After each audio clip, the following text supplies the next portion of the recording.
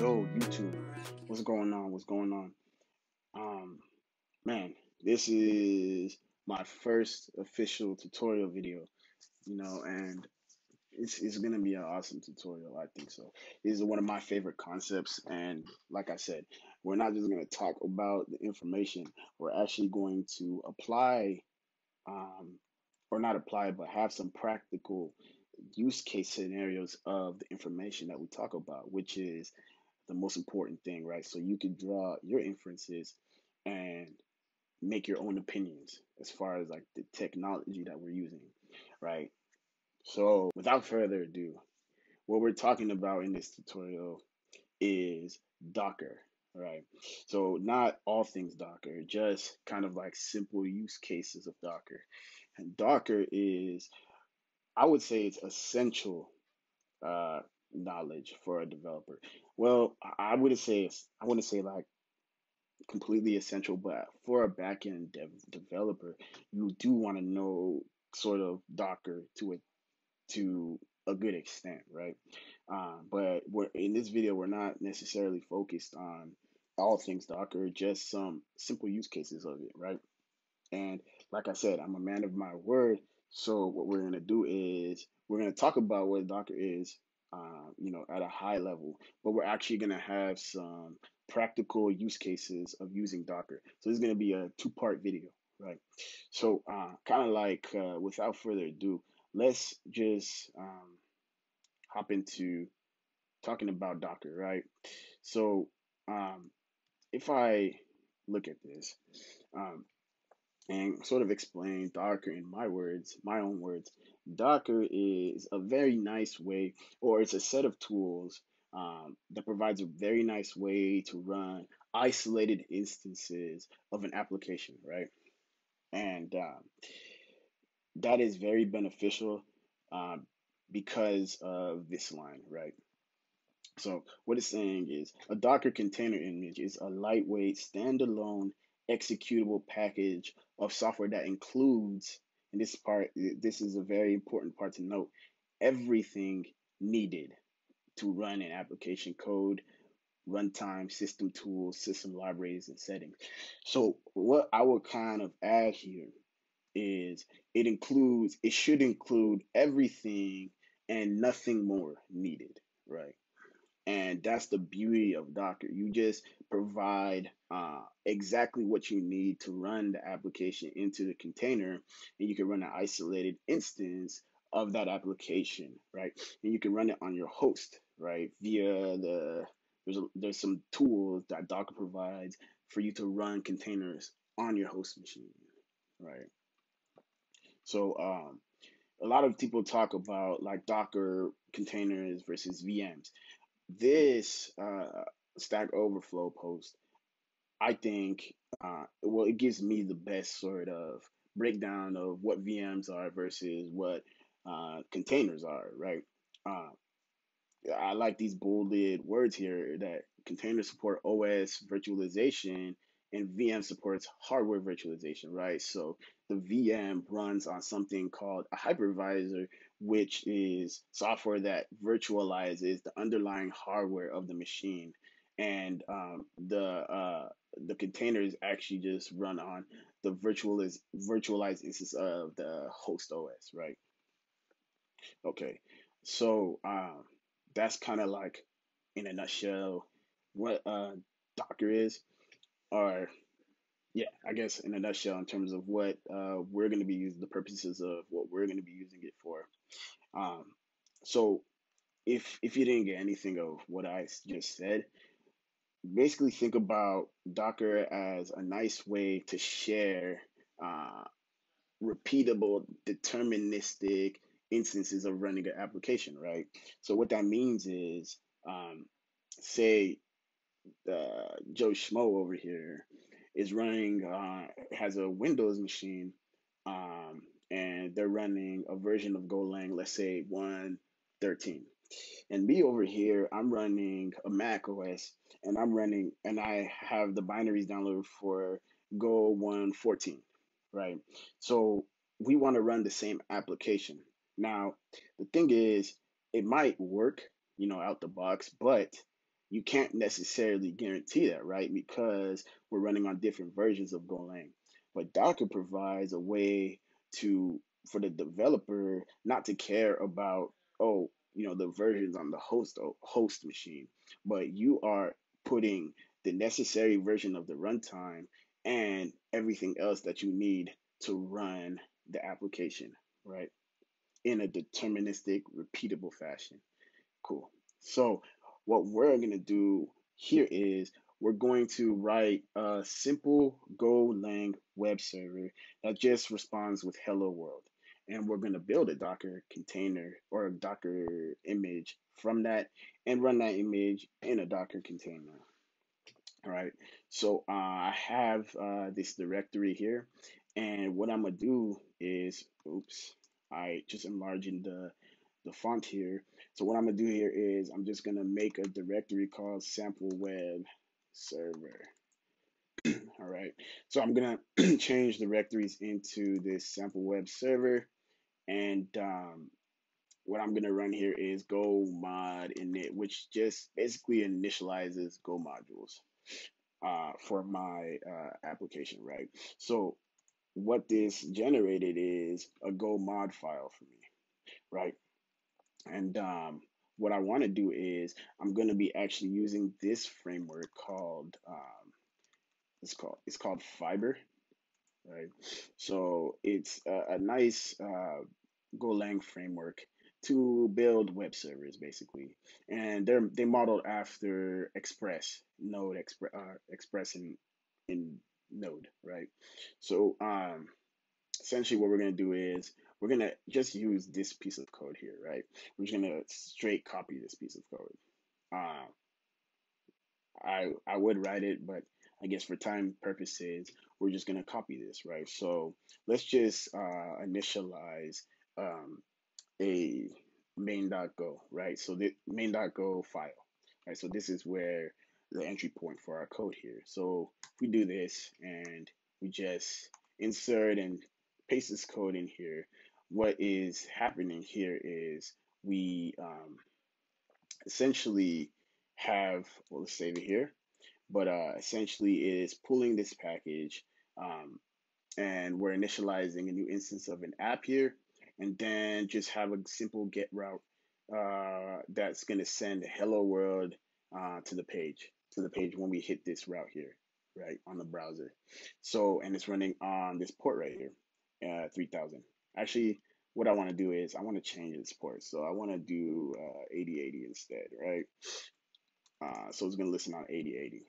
Right. So one other thing I forgot to sort of mention is if you didn't download Fiber, you should do it before you do all this. Right. All right. So what we're gonna do is we're just gonna see it running. So if we do go run main.go, um, or you know what? Actually, what happens is it's just building before it does that. So now we hit allow here, and if we go to 8080, we should see hello world on the browser, which is nice, right? So we have a nice locally running simple instance of a web server running from our host, and we're able to see hello world here. All right. So that's cool. Now let's look at, okay, we see this and we see it running nicely and pretty clean, right? How can we Dockerize this, right? So what we need to do is build something called a Docker file, and basically, you do, there is, like, a lot of syntax that is required here, but you don't need necessarily to sort of focus on the syntax because you can do it after the video. But we're just going to show how to have a nice sort of Docker file so we can package our code and build an instance of or build an image based on our application code, right? So this is just basically saying what we're basically pulling an image from the Docker Hub here, which has like the necessary for the binaries and everything to run Golang, right? And what we're going to do here is we're going to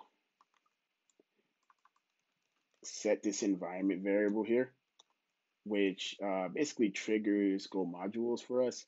And then we're going to set the work there to app, right? And that's where we're going to run the code.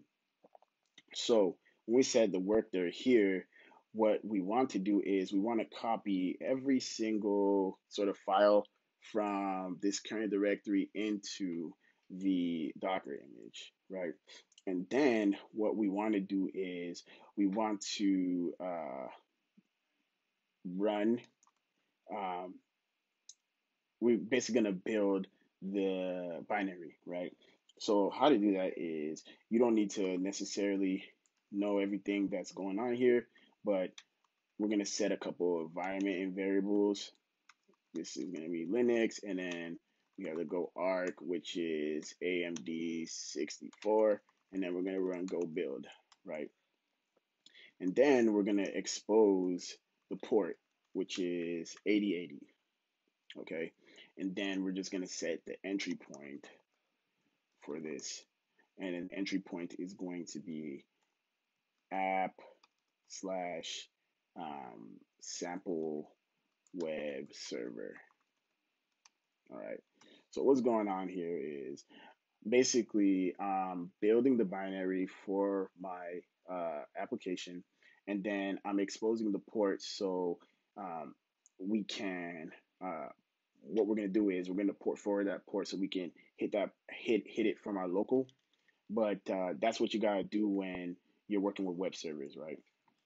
So this is a very simple, nice Golang Docker file for us to run our application in the container.